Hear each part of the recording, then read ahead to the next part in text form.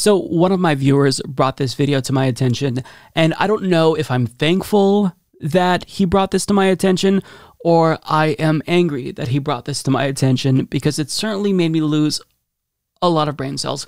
Nonetheless, let's take a look.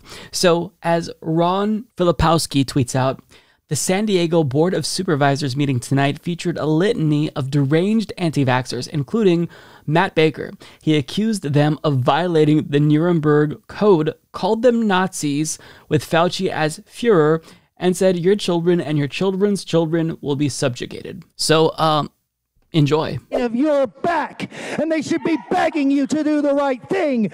You're about to open a pit of hell. You do not get a vaccine passport put on us. You know, as the population who's in control, you know that the people or the politicians, once you get a power, you will never relinquish it. Do you think that the 4 feet of marble that holds you above high in this chamber will help you from the fate of humanity which you are unleashing? No! It won't! Your children and your children's children will be subjugated! They will be asked, how many vaccines have you had? Have you been a good little Nazi? Hail Fauci! Hail Fauci! Hail Fauci! Hail Fauci! There's been a lot of talk about the Nuremberg Code. Well, I brought you a copy. You are all in violation of Section 1. Yes, you, Dr. Wooten. You are in violation of the Nuremberg Code, which is international law. And the definition is... Thank you, sir. Your time has expired. The definition, we shall not be... Okay. Look, if anti-vaxxers don't want the rest of society to think that they're crazy, things like that don't help. Things like that do not help.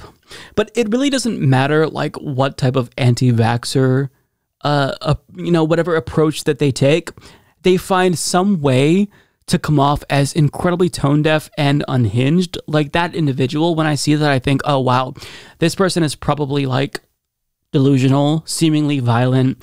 He's unhinged.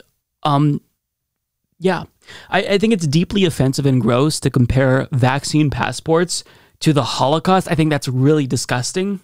That's incredibly disgusting, because the difference is that vaccines actually save lives, whereas the Holocaust led to millions of deaths. So for him to use that, not only is it disgusting, but it shows how big of a snowflake you are, to where you'd think that vaccine passports are comparable to the Holocaust.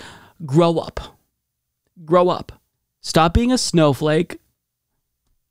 Just shut up. Now, another anti-vaxxer that I saw took a different approach. So this is from Crazy Mothers, which I think is an appropriate title. She says, "Dear media, please retire the use of the term anti-vaxxer. It is derogatory, inflammatory, and marginalizes both women and their experiences. It is dismissive, simplistic, highly offensive, and largely false. We politely request that you refer to us as the vaccine risk aware." So I appreciate that approach more than that dumb fuck who is screaming at the top of his lungs.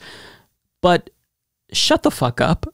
Like, it's not going to be like you get to subject society to a perpetual state of a plague, and then we have to use your conspiratorial terms. Vaccine risk aware. Shut the fuck up. Okay, you know what? If you don't want us to call you anti-vaxxers, as somebody pointed out, we'll just call you plague enthusiasts, because that's basically what you are. You are not just ignorant, but you're on the side of the pandemic. So I think plague enthusiast might be something that we can refer to you as. Dumb fucks, I think, is going to work.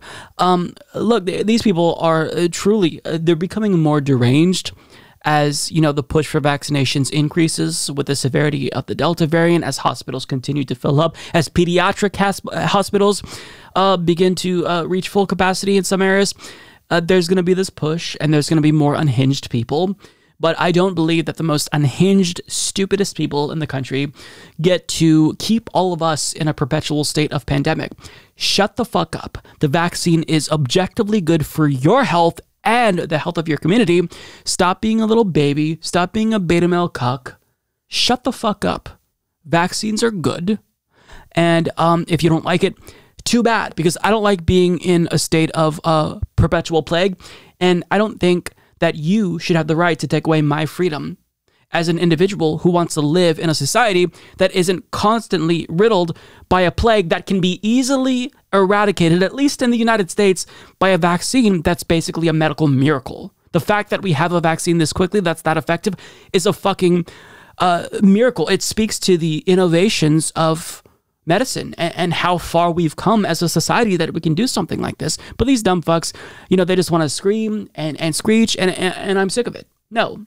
You don't get to keep all of us in a perpetual plague. Fuck off. We should absolutely mandate vaccines through vaccine passports and allow people who are vaccinated, who did the right thing, to have the ability to have a little bit more freedom. If we want to dine indoors, if we want to go back to, doing things again, I think that we should be allowed to do that since we did the right thing in protecting ourselves and, our community. So, these people are crazy. I don't know what else to say, but thank you to Sauron for sharing that. I guess I'm a little bit saddened that I saw that video, but nonetheless, I'm not surprised, because this is probably going to be the more sane response to vaccines that we're going to see throughout the totality of the pandemic. I'm sure somebody will show up to a city hall meeting, projectile vomiting on city councilors and then shitting themselves, foaming at the mouth. I'm not sure, but whatever we see in the future, I'm not going to be surprised. I'm not.